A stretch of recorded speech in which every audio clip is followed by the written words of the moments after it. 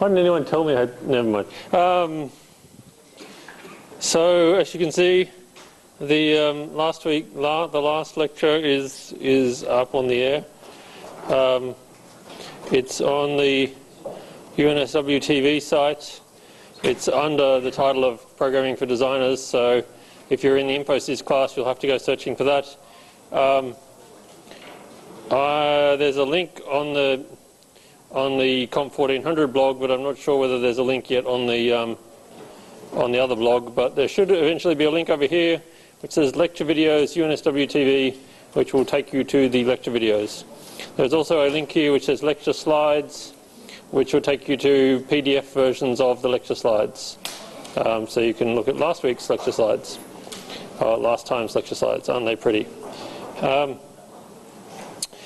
I will try to get the lecture slides up as quickly as possible, preferably giving you some time before the lecture, but since I'm writing them on the fly, doing that might be a bit tricky. It's because I only just got today's finished shortly before coming here. So that's exciting. Are we on the air, Morgan? That's cool. Good. All right. So we might as well plow into it. We've got a lot of stuff tonight. Where's the button? Here we go. Play slideshow. Oh, and it's gone. Oh, and it's back. Oh, and it's gone. And it's back. That's exciting. Okay.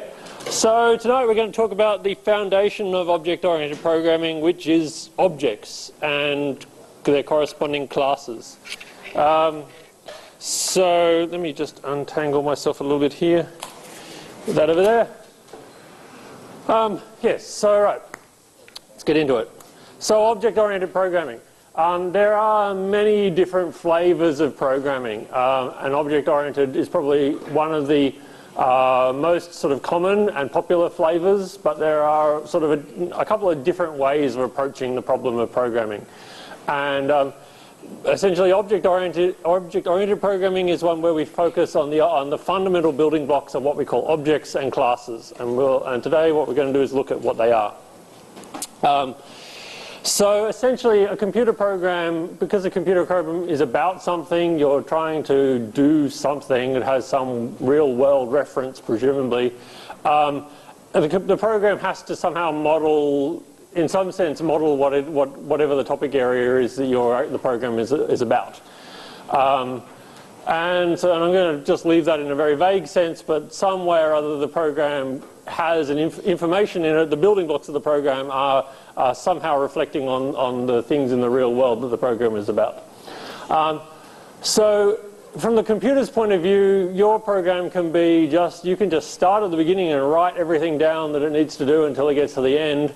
But like I said before, programs are not just for computers, they're also for people. And to make programming something that's actually that's something we can really get our heads around, any program of any moderate size needs to be broken down into chunks.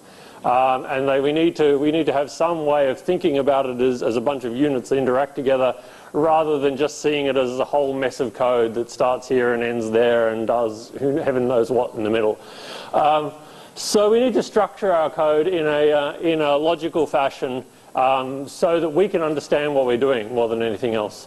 Like I said, the computer doesn't care, but I mean, if you're going to be building anything of any reasonable size, you need some structure in order to help you understand what you're doing and to help other people understand what you're doing when they come to work with your code. So object-oriented programming is a way of giving structure to your code.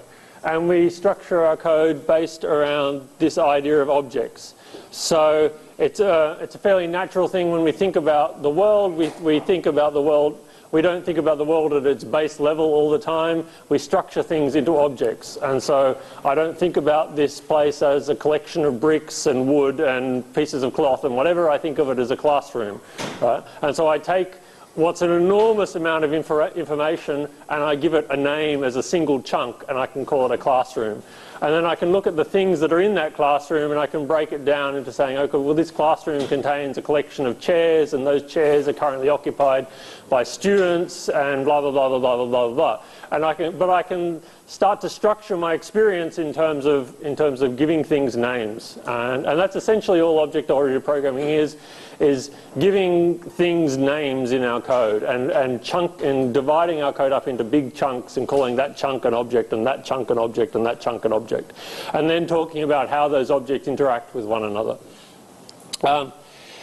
So that's object-oriented programming in a nutshell. So you can all go home now and say you know what OO programming is. So the fundamental building blocks of object-oriented programming is an object, obviously, and a class. And the distinction between an object and a class is slightly subtle but important. So if I talk about chairs in general, just to pick an arbitrary thing out of the air, now all chairs probably have something in common. You know, a chair is something you sit on. Usually it has a flat surface. It may have a certain number of legs. There are a couple of other things that will be common about chairs. But if I ask you the question, what color is a chair? You know, that doesn't make sense, right? Because a chair could be any color you want it to be, right? But if I ask you what color is this chair, you can tell me the answer to that particular thing. So chairs in general is a class. The class of chairs describes all the things that are common about all chairs in the world. This particular chair is an object, and this particular chair is a member of that class or an instance of that class, and it has particular values for its features.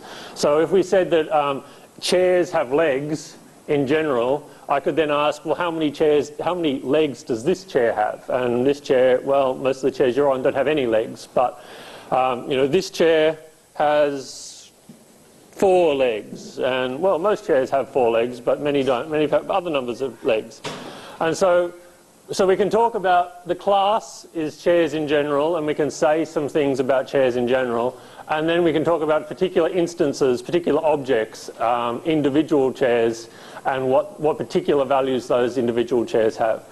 Now, if I want to interact with a chair, I've got to have an object. I can't do something to the general idea of a chair.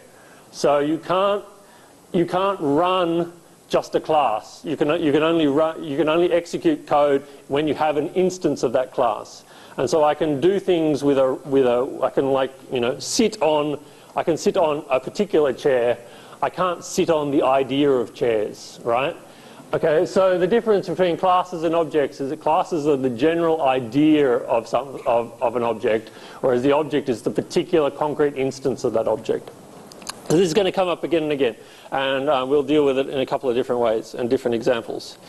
So to make this concrete, we're going to play around in BlueJ, and I'm going to give you a first taste of what BlueJ looks like.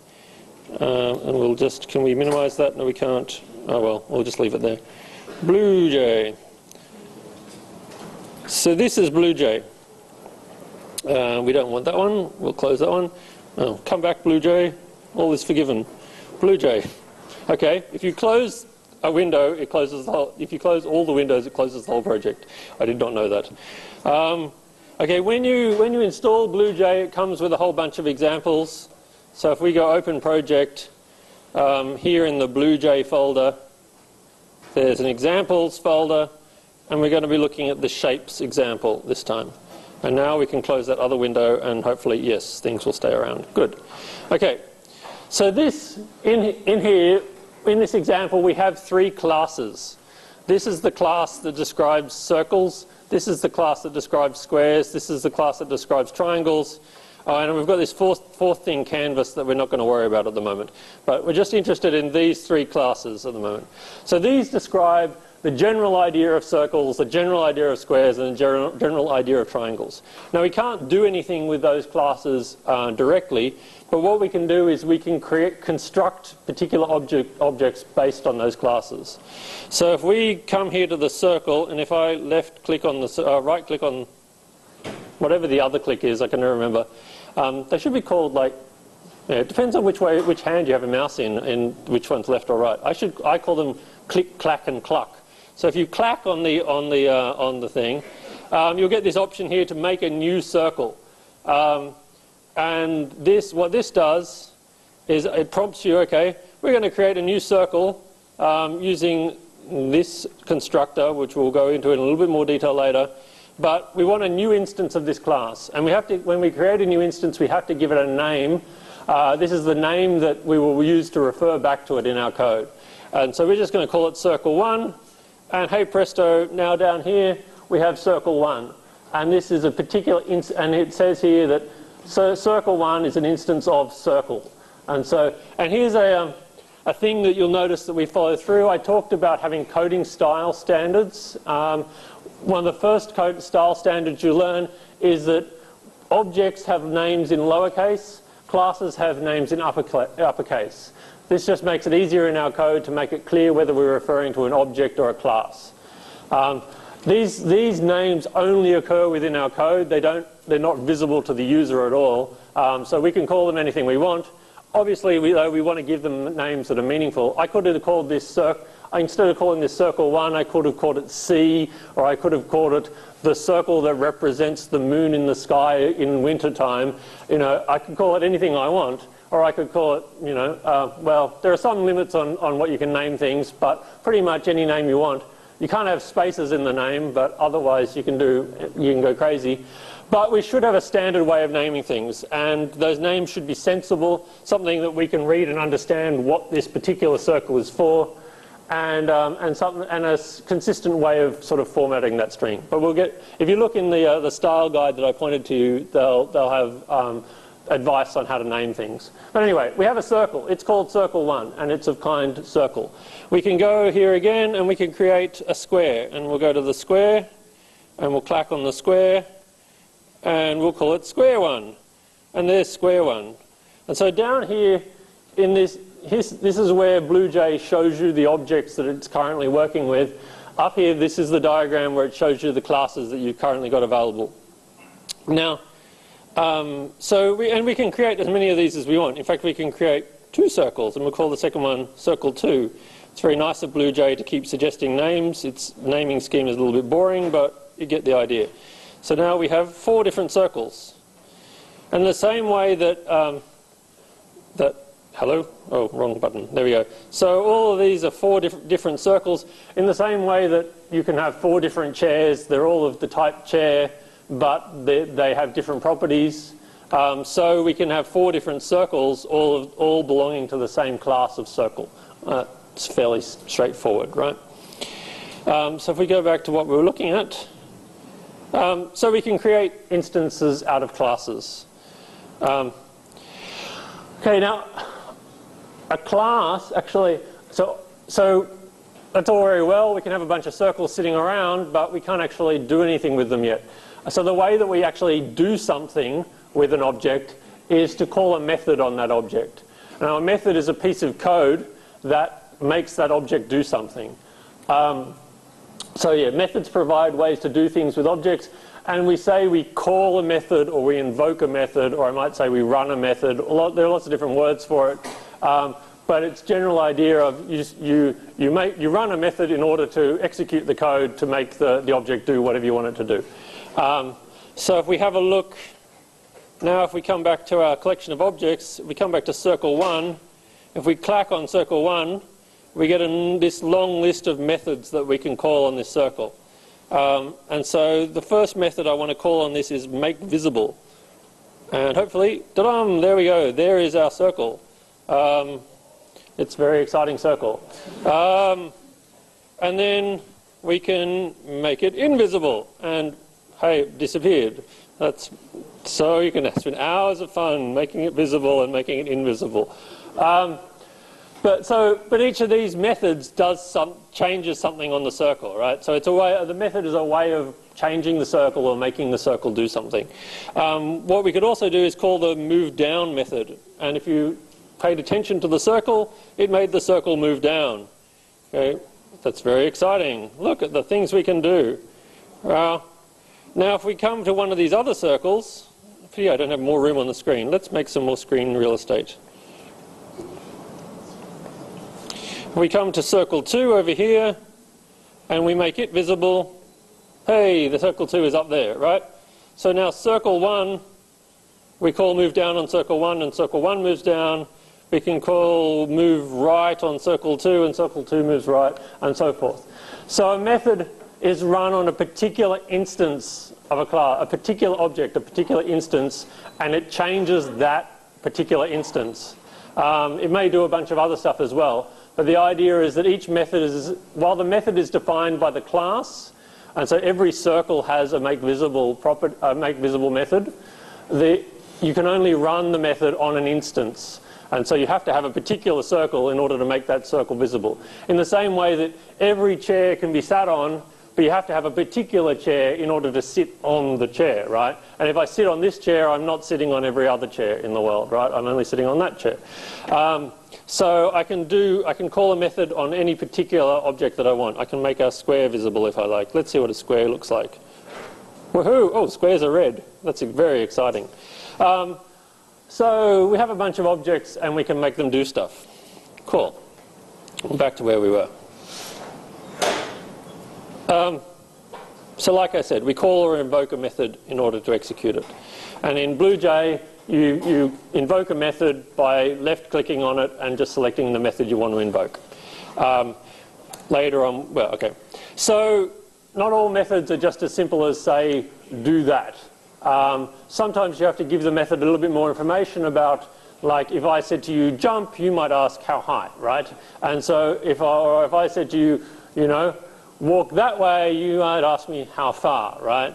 And so in this case, you need extra information for certain methods. So if we go looking at the methods on circle again, you'll see some of them have, in the parentheses here after the name of the method, it has some information. So the ones we were calling before, those parentheses are empty, right? That means they don't require any more information. That'll just run as it is. But some of them have some stuff here in the parentheses. That stuff tells you what extra information you need to tell it in order to run that method. So if we, for example, choose the move horizontal method, we're running it on, I've forgotten which object we're doing, circle 1. Okay, now it'll prompt us and ask us, okay, we need a parameter here, what value are we going to stick in there? Now let's see what happens if we, okay, there are no options there, we have to type in something. So how far do we want to move horizontal? Let's say, let's move 100 horizontal. Hey, and we moved 100, right? For whatever, 100 pixels, I suppose, or whatever it is. And we can run that again, and we can say move, you know, negative 100. Let's see if that works. Hey, and it moves back in the other direction, right? So, or we could move 1, or we could even move 0, and it would just do nothing, I presume. Let's see what happens if we move 0. Move 0. It doesn't move. How exciting. So the general idea is that a method, some methods need parameters. So, I mean, yeah, I'm sure you've encountered this in many kind of ways in other applications. You say do this, it asks you for, you say save this document, it asks you for a file name. You say whatever, you know, it asks you for more information. These methods also need more information sometimes, and so in the parentheses when we call the method we specify the extra information that it needs. Now, if you go back, if actually we look at that again, let's go back and look at that thing again. When I selected this, we have this weird, so what it says in the parentheses is two things. It has a, this thing int, and then it says distance. Okay, so distance is the name of the parameter, and that name can be anything you want. Generally, you give it a name that's sensible, but you could call that anything, right? So again, try to name your parameters when you're writing your own methods. Name your parameters sensibly so that someone looking at this, it's fairly easy to read that and say, that I don't really know what that does, but it probably moves something horizontally by a distance that I specify, right? That's fairly clear. Now, I could have called that method go, and I could have called the parameter x, and you look at it and say go x. I have no idea what that does, right? So name things in ways that make sense. Again, the computer doesn't care, but you'll care. But what's this int thing? Well, that's the type of the parameter. So different methods require different kinds of information.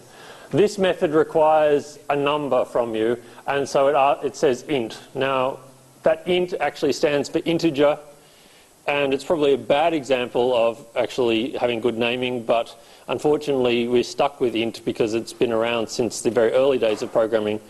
But every parameter will have associated with it a type, which tells you what kind of data it needs. And so the type, in this case we were asking for an int, which is the type that represents integers. And if you're not familiar with maths, integers are a whole number, i.e. a number without any fractional parts, can be positive or negative.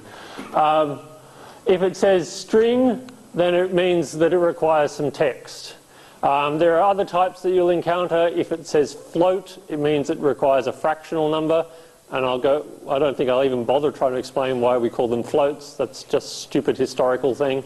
If it says there are other things that will go in there, but generally you'll probably mostly be using ints and strings because you'll be mostly dealing with just numbers and text. So every parameter will have a type associated with it, which will tell you what kind of information is necessary. We'll go into types in more detail later, but for the time being, that tells you enough to get started. And like I said, how are we going time? Oh, good. All right, plenty of time. Like I said before, we can create many objects from the same class. And we say that each one of those is an instance of the class, and in a way each one of those is an independent object. Now that it's been created, it exists on its own, it doesn't really care about whether there are any other objects of that kind, but you need a concrete instance of a class in order to do something with it. Okay, so if we go back and look at our circles, let's not do that. Let's actually, I wonder if we can we destroy these? Remove. Yeah, I'm going to clean up a little bit because I don't want all the, okay, just those two circles. Oh, that's interesting. Let's make that go away and let's do this again. Make visible. Yeah, that square is still there. Oh well, whatever. That's curious. Oh yeah, okay. So we have two different circles, right? This is circle 1, this is circle 2. Circle 1, let's actually change something about circle 1 so that we can tell which one's which. Let's make change color. Here we go. What color should we make this one? Any options, any preferences? Green, okay, thank you very much. We've now got a green thing. Now, like I said, this method has a parameter new color. That parameter is of type string, and so we have to put a string in there or some text. I'm just going to call it a string. I don't know why they're called strings. My goodness, that's an interesting question. They've always been called strings. Ever since I was a little boy, they were called strings. I don't know, it's sort of like a lot of letters strung together. Anyway, it's a string, and when you become a computer programmer, you just have strings. Sorry? Yeah, I know, but why is that called a string? Because you tie them together with string or something. Anyway, a collection of characters is called a string. Yeah, who knows? It just is, right? When we're specifying a string, when we're in Java, we always need to put double quotes around it. So like here, if we want to specify the string green, we have to put double quotes around green. If we just type green without quotes, it'll give us an error. Okay? It says error, cannot find symbol variable green. I won't try to explain to you what that means, but it basically means it's looking for an object in the world that's called green, and because we haven't created an object called green, it's saying that there's an error. Now what we don't actually want to be looking for an object called green, we actually want the string green, and so we put quotes around it to make it clear that it's a string. And if we do that, hey presto, it's green. Not a very nice shade of green, but it's green anyway. So we have two circles now. Circle 1 is green and circle 2 is blue.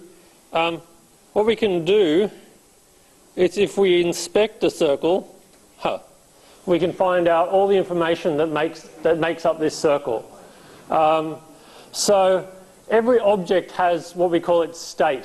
And objects can change their states, but that state is all the information which we know about that object. In fact, it's all the information which actually makes up that object.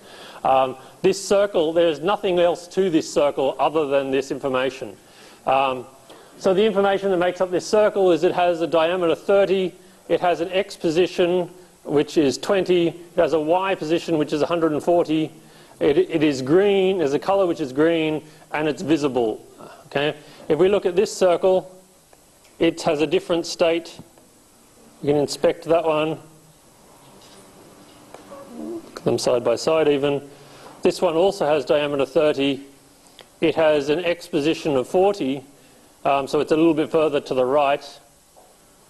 So for those of you who aren't familiar with coordinate geometry, this is x, this is y. Okay?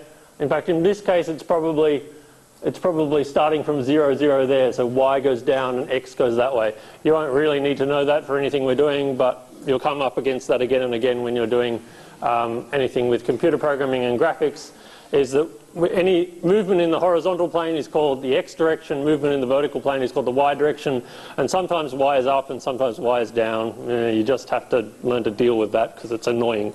But in this case, circle 1 is at 20, 140, so 20 across and 140 down. And this one, and circle 2 is at 40, 60, so 40 across and 60 down. And circle 1 is green and circle 2 is blue, and they're both visible. So now if we call a method on here, for example, if we ask circle 1, let me do this in a way that you can see what's happening. If we ask circle 1 to move right, hey presto, the x position of circle 1 has changed from 20 to 40. So we've changed its state. Yes? What's Boolean? Boolean? Okay. Boolean is another data type that I didn't tell you about. We were going to get to later, but I'll tell you. So this one I do know why it's called Boolean.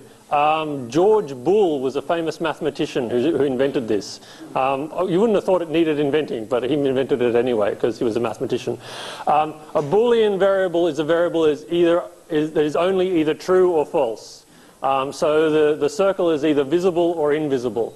And so that piece of information, all we need to store is either true or false. And so that's called a Boolean data type.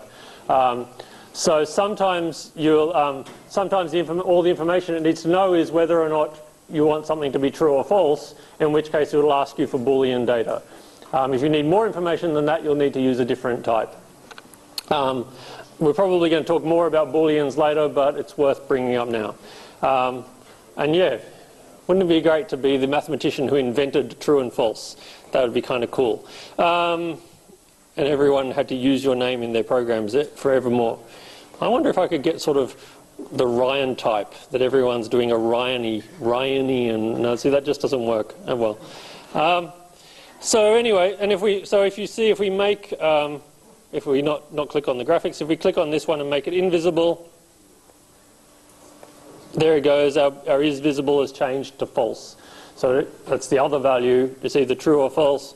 And when we're specifying this, again, notice now there are no quotes here because this isn't a string, this is just either the value true or it's the value true or the value false. There is no quotes. So true and false are special symbols in our language which represent these Boolean values. But we can deal with that more later. So our objects have state, and when we call a method on an object, frequently we'll change the state of that object. Otherwise, the object will not change its state. So you can't. The only way of changing a state of the object is essentially by calling a method on that object, most of the time. Yeah. So there are.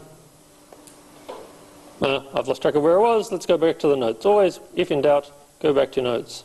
Okay, so like we said, every object has a state. The state is just defined by a set of fields. So each one of these things is a field. The combined set of those fields tell us the state of that particular object. And it summarizes all the information we have about that object.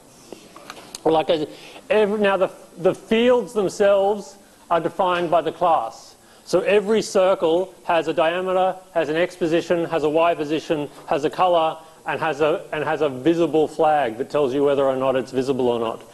But in a particular circle will have a particular value for those fields, which define its state. Another circle will have a different value to those fields. So you get the idea of what we're doing is when we define a class, we're setting something that has a bunch of common features, but might have particular values for those features varying from object to object.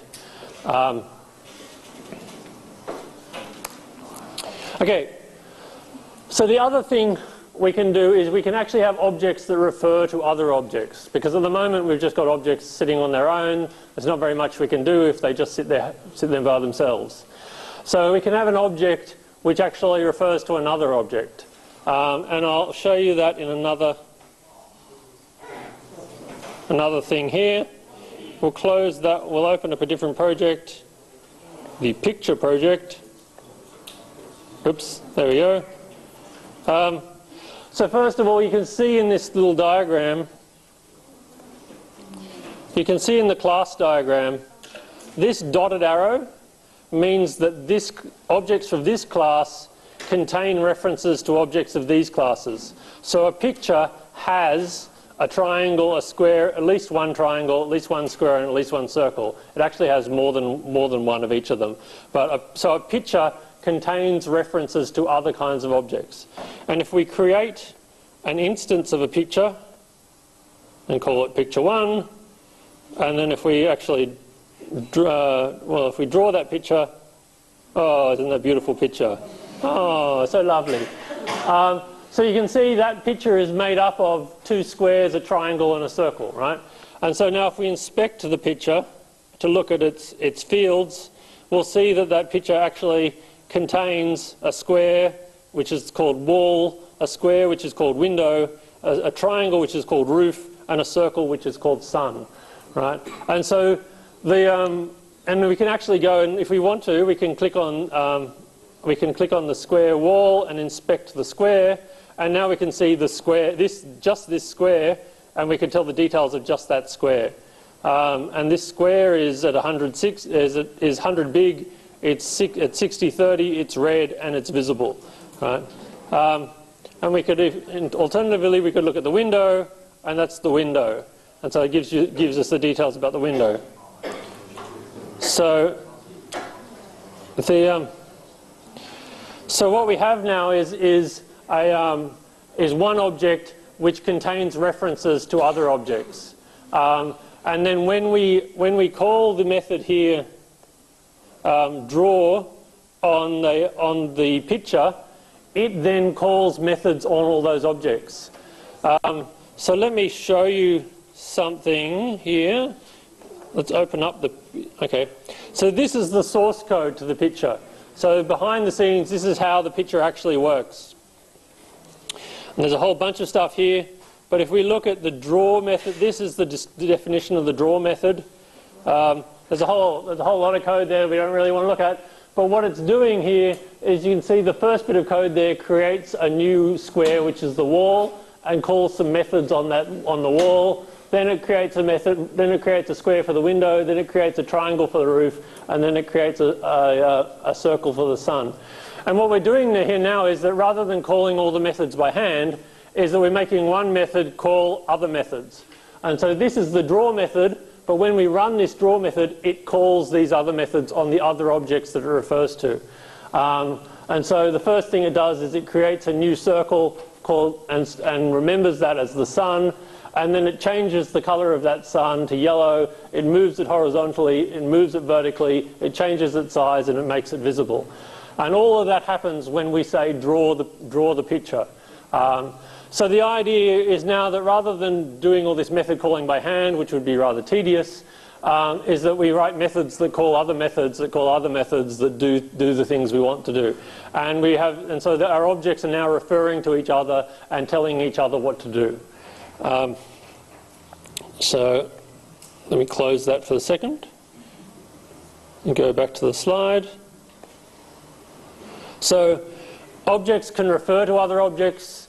Objects can store other objects in their fields as part of their state, and a method on one object can call methods on other objects or can construct other objects. So all the things we've been doing by hand, we can do them in code. We can make a method which does those things. So I just showed you the source code behind the picture. So the source code is the actual way that we tell the computer about what a picture is, or for each class has its own source code. So the source code is the way that we describe what that class does, or how instances of that class work. So every object of the same class shares the same source code, and when we call a method on that object, it runs the commands that are in the source code for that object. So the source code is the way that we write our programs, by writing that sort of thing. Any changes we make to that source code will change the behavior of our program. So if, for example, we come over here to the picture, we open up the picture source code, say we want the house to be, okay, so the window is black normally. For example, if we want the window instead to be blue, we can change our source code, and now we press the compile button, and hopefully now when we create a new picture and draw that picture, hey, the window's blue, right? So by changing the source code, we change what the program does. Now that compilation thing, let me go back and do that again. If I change this back to black, there we go. Now if I just close this window at the moment without pressing compile, what you'll see is that the picture class has now got those stripes on it. That means you've changed the class, but you haven't recompiled it. And what compilation does is compilation is where the computer actually goes and reads that file that I just wrote, that I just edited, and turns it into code that the computer can actually execute. So the computer can't directly execute that text file. It needs to actually compile it first in order to turn it into something that it can run. And at the moment, what this is saying is that I've made some changes to pictures, but I haven't compiled it. And so if I run that method now, it'll still draw with a blue window, because even though I've changed the code, it hasn't done anything. This is a trap that you'll fall into again and again, is that you'll change your code and then run it and wonder why it still does what it was doing before. And one of the main reasons why it does that is that you didn't compile the code. And so effectively the computer hasn't paid any attention to your changes yet. And so what you need to do is press this button here, compile, and now that goes away. The object that we created has been destroyed because when we change the code, we've got to create new objects. So we have to create the picture all over again. We recreate a picture. We call draw, and now the window's back to being black because the code has been compiled and the new code is being run. Thrilling. We could go on constructing little houses out of shapes all day, but let's just move on with the thing. So let's move to a different example, something that might be slightly less silly. If we open the people project. Oh, what do you know? I have a tute in 15 minutes. So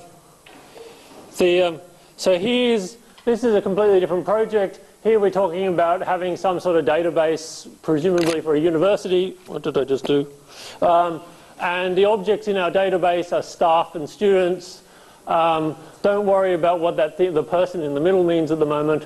But we're dealing with, we've got two different kinds of objects, well, three different kinds of objects. One is the database.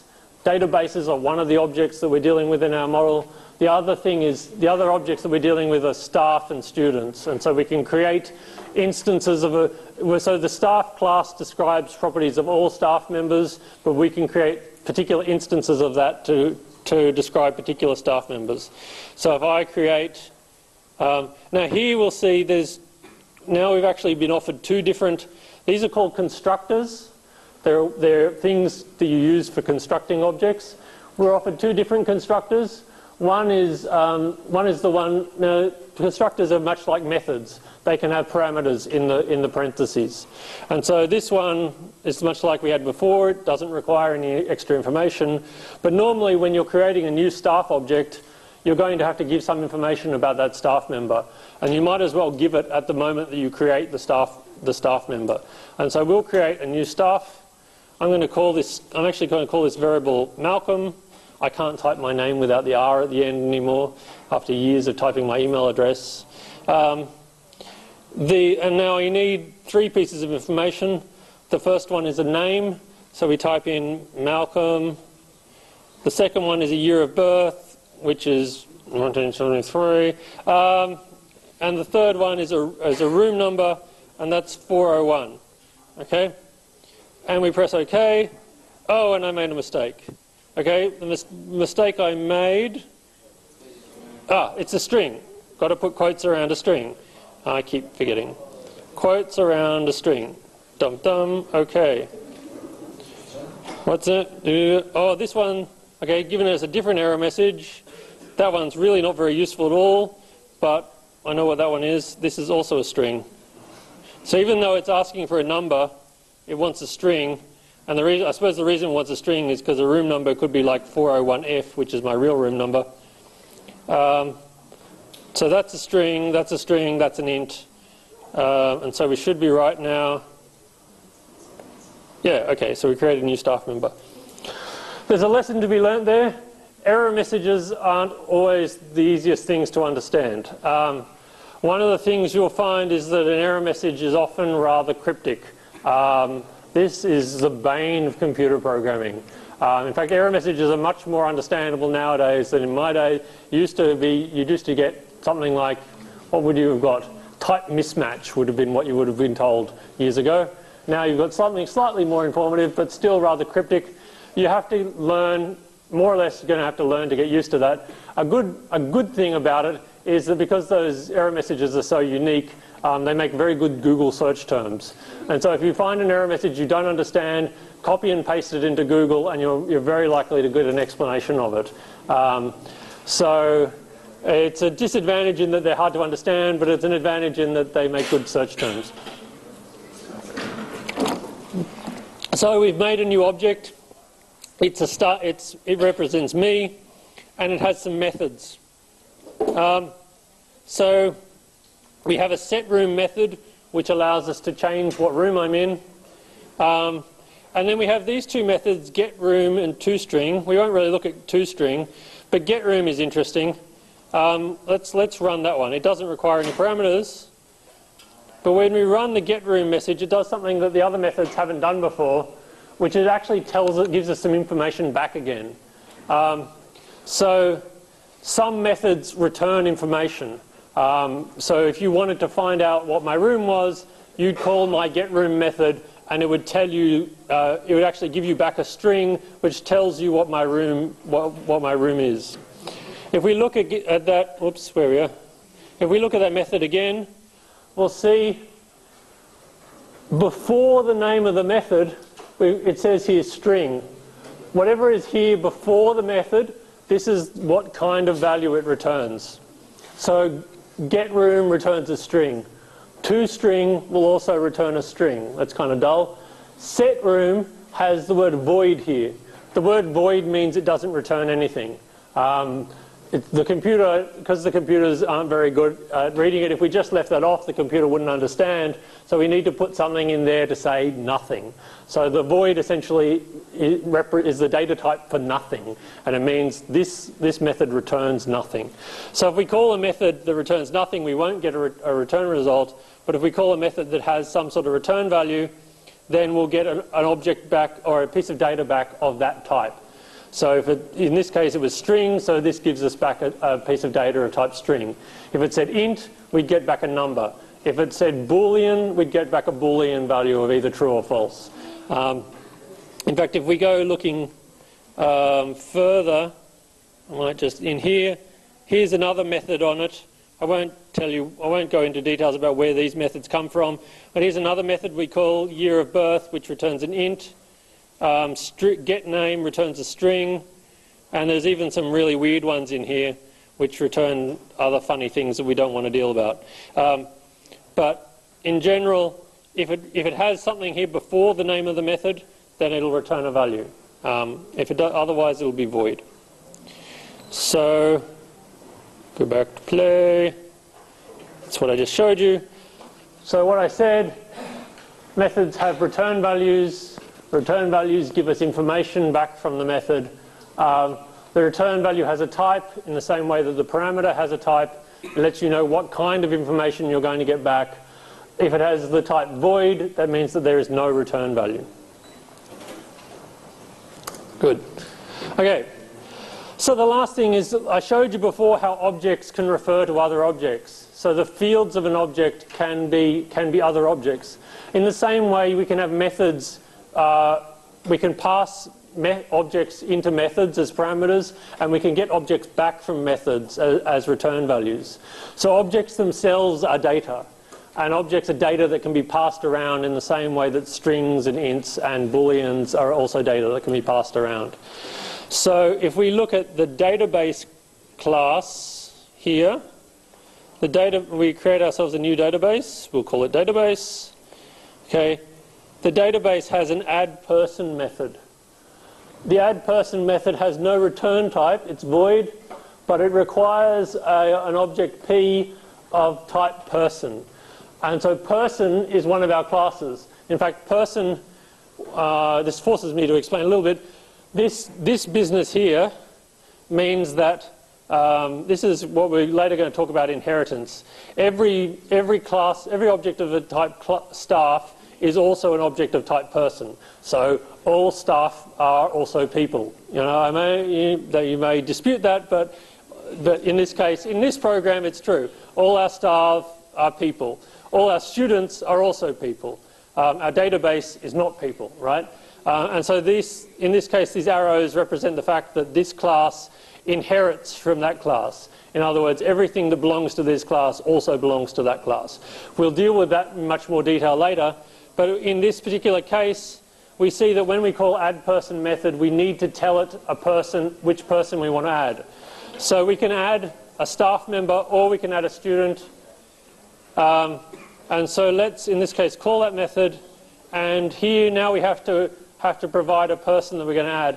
And here I can type Malcolm. And when I type Malcolm without quotes, I mean this. This thing here we called Malcolm before is now what I'm referring to when I say Malcolm without quotes. So when we create a new object and give it a name, we can use that symbol later to refer to that object, that name to refer to that object.